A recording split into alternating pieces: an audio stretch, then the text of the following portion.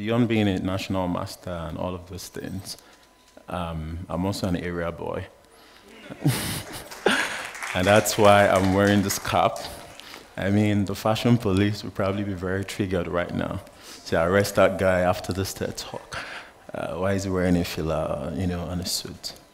Yeah, also an area boy. And I mean, for the longest time, the term area boy, has always been a derogatory term that is being used to refer to thugs, hoodlums, criminals, in Lagos anyway. But we're able to redefine what that meant, and a lot of us became area boys for the sake of some people. And I'll tell you that story. So, some 16 years ago, I was at home.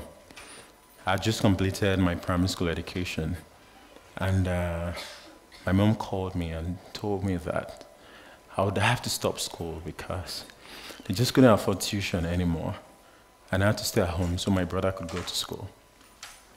And that was going to be the end of education for me. I wasn't a very brilliant kid in primary school. I mean, I could even speak English at the end of my primary school because the primary school I went to was a Kwako school where they taught us in Yoruba and we had to sit on the floor and all of that. So, I mean, I didn't care anyways. I was struggling in school and my teachers would call me Olodo, so... So yeah, it was the easy way out. Okay, so no school. So I dropped out of school and I was at home for 2 years after my primary school education.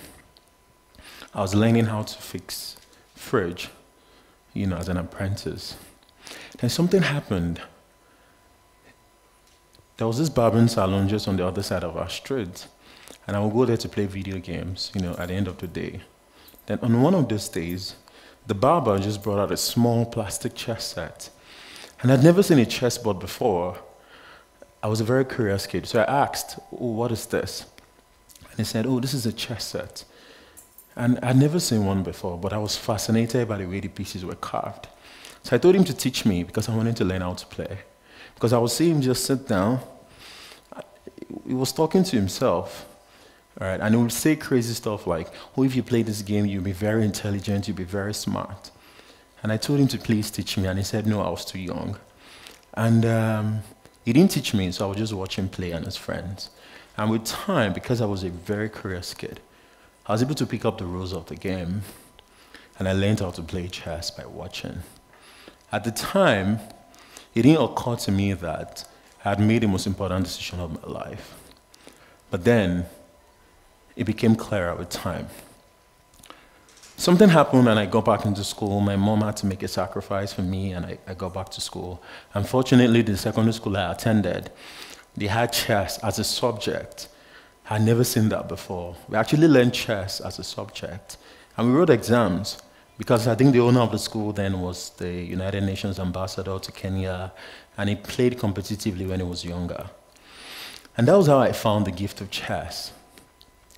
And I kept playing, and I got really good. And my coach discovered that I was a really gifted child. I remember my teachers had called me Olodo in primary school. So my coach told me I was gifted, and I believed it. And that was the first thing that I learned. As a kid that grew up in poverty in the slums of Ikorodu in Lagos, I found an identity. And it wasn't just any identity. It was an intellectual identity that I could also be intellectually inclined. And I believed it. And it reflected even on my results. I started doing better in school. And I finished secondary school. I was a senior prefect, I passed my WAEC and JAMB. And I wanted to be a doctor because in my family, it's either you're a doctor or you're a failure. Because you needed to save your family from poverty. But that didn't work out, missed cut-off mark by 1 point and yada yada. My parents didn't know anyone, so that was how I gave up on that dream. But I still went to college, Yaba Tech, on a scholarship because I was on the college chess team. And I won a lot of medals. I played professionally at the highest level. I was ranked one of the top players in Nigeria. And I finished school in 2015. I won a lot of tournaments. I won the Chevron Chess Challenge, the National Friends of Chess. And I was a really strong player. I wanted to become a grandmaster and, jackpot from this country, but, it didn't work out. So I had to settle. But then I gave up on that dream because it was impossible without funding. And I decided to become an entrepreneur, start teaching chess to private schools, just like I had learned. And I'd never thought before. But in that period where I taught chess to children, it made me realize that chess was an important educational resource. I saw children that struggled, with their self-esteem and everything else. I saw them go from that year to year because they became really good at something. And after some time, I gave up on that too because I was earning just stipends. Then one day, I went back to where I grew up. And I saw little children like me smoking weed, they were not going to school. Then it occurred to me that this could have been me very easily. But chess gave me a lifeline. It gave me a way to see the world beyond the confines of my environment. It changed my life. And these children would never get to know what they can truly become because poverty had chosen a path for them.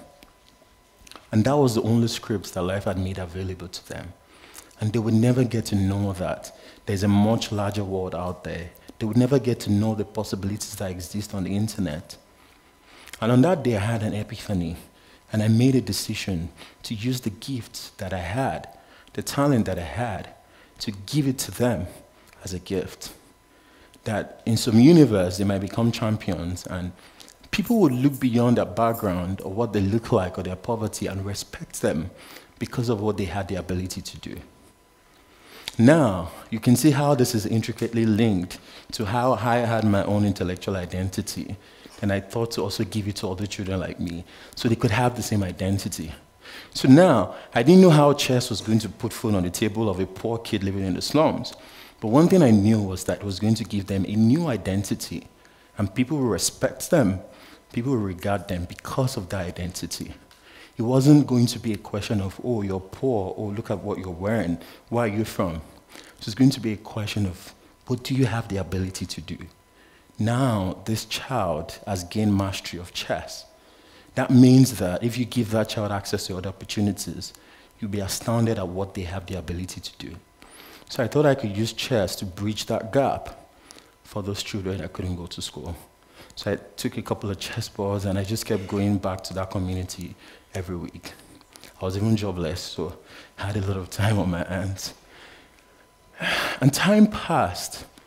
I thought it was hard because how do you teach a child that has never been to school before that a rook moves vertically and horizontally?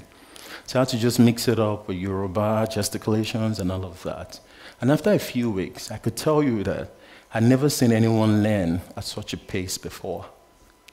And these children were learning at an incredible pace. What would take a master a year to learn, they were learning it in a month, and they were damn good at it. And I took them out for a tournament. And they won. They beat everyone. They beat the other kids from the rich schools. And I couldn't believe it. And I remember going home that day and I cried because I had seen something that the world had neglected for the longest time. We talk about how Africa has so much potential, but we forget that potential is nothing if it's not realized. And I saw children in these impoverished communities with so much potential, but then no opportunity to show the world what they're made of. And on that day, I made a decision, and I committed to doing this for the rest of my life, to use chess as a framework to give these children a new way to express themselves. And who knows, it could become a gateway to other opportunities for them. And I kept doing that, and the world started paying attention. And people would reach out to me, oh, Tunde, oh, I saw those kids that are learning chess. Oh, they're really good. Are they in school? I'd like to sponsor their education, up onto university level. So chess, people saw that they were showing great aptitude for chess, started giving them scholarships. So at that point, we just gave it a name, Chess in Slums Africa. We just kept doing it. And, 4 years down the line, we've impacted the lives of over 1,000 children. There are a lot of incredible stories that I can't even start talking about. For those that follow me on Twitter, I've shared quite a lot of them. I remember maybe this time last year I had 1,000 followers, but now I have over 250,000 people that follow the stories of children in slums, showing great capacity for thought. Now, that is my journey of how I learned chess and how I also started using the gift of chess to impact the lives of children. We've sponsored so many children, giving them scholarship support. A lot of them have traveled. A lot of them have gotten international scholarships. Just yesterday, I was at the Spanish embassy, to complete the visa requirements for 2 children from one of the worst slums. I'll be traveling to Barcelona in December for a tournament. And the stories have inspired people from all over the world. Patrice Evra came down to Nigeria for the first time to come to our academy and learn how to play chess, From children living under a bridge that we had thought, that we had empowered. The Canadian embassy, journalists from all over the world, and all these people have come. And I started winning awards, and a lot of these things just started happening really fast. But then there were 3 quiet years, when I had faith in this idea that sounded crazy, that nobody understood. Now, the lesson here, a lot of you guys are leaving school. You're going into the real world. It's really hard out there. There's one thing that you must always remember. You must have complete and unwavering faith in those ideas that you have. You must have the courage to impress the world with who you are, with your gift, with your skill. School has only prepared you for solving a problem.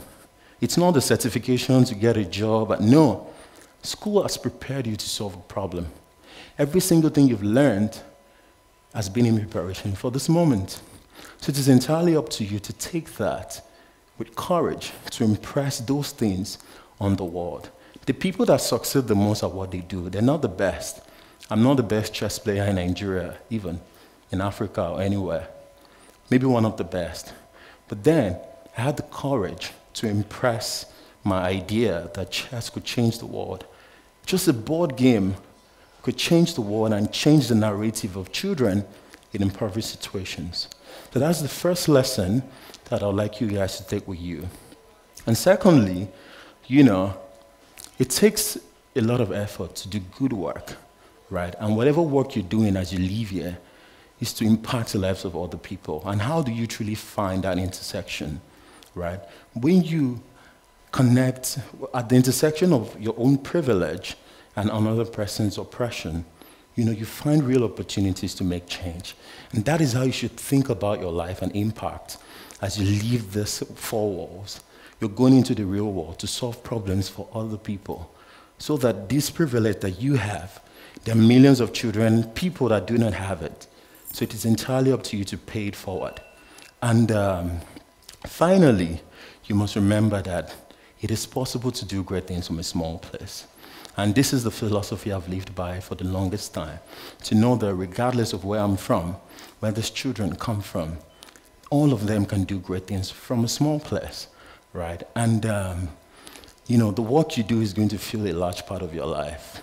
So you must love what you do. You must have this delusional passion for it. People will think, oh, you're crazy. What does this mean? How can you do this? You must love what you do. You must pour yourself into it every day, because what you do is going to fill a large part of your life. And every day of your life, you must live it like a miracle, right? Because there are weeks when nothing happens. There are decades when nothing happens. But then, there are weeks when decades happen, and someday the spotlight will shine on you. People will call it, you don't blow. No, the spotlight will shine on you, and you will get an opportunity, to show the world what you're made of, to prove your mettle, right? And when that moment comes, you must be ready for it. So right now, when nobody's watching, when nobody sees, keep building capacity. Education is not just a certificate that you have. Education is the capacity for thought, for critical thought, for independent thought, for problem solving. And that is the education you have been given. That right now, over 20 million children in Nigeria alone do not have. So you have been given a gift, and you have to pay it forward. And that is the only way to create meaningful impact. And that is the only way that Africa can rise and realize its truest potential. And I'll leave you with this final analogy. You know, in the game of chess, the pawn is the least valuable piece. When you move it down to the final rank, it becomes the most powerful piece, which is the queen. The queen has a value of 9 points, but the pawn has a value of just 1 point. When the pawn undergoes the transformation to become a queen, it becomes powerful. It becomes unstoppable. And this simple analogy reveals the true essence of what I'm doing in my own little space. To help every child consider the pawn that the media portrays, you know, the African child in poverty, in tattered clothes, and all of that, that they can truly become powerful, right? And I would not focus on telling the stories that demean them or talk about their poverty, but I would instead wield this and shine spotlight on the potential that they have, because their story is not one of what they have or where they're coming from. Their story is one of becoming. And I want to implore you guys today that whatever you're doing in whatever capacity, join us, join Africa in building our story of becoming. And that is the only way to create meaningful impact. Thank you very much.